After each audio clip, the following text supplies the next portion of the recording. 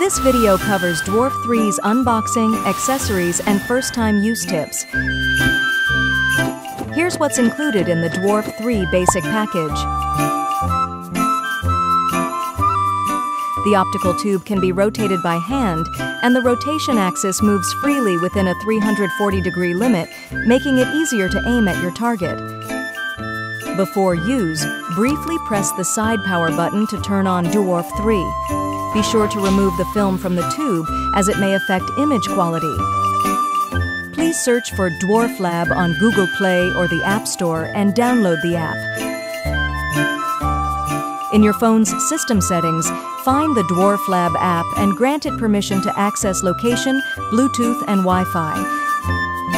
Then turn on your phone's Wi-Fi and Bluetooth. Open the app, tap Connect, and wait for the device to appear.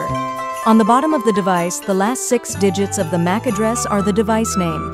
Join the DWARF 3 Wi-Fi to complete the initial connection.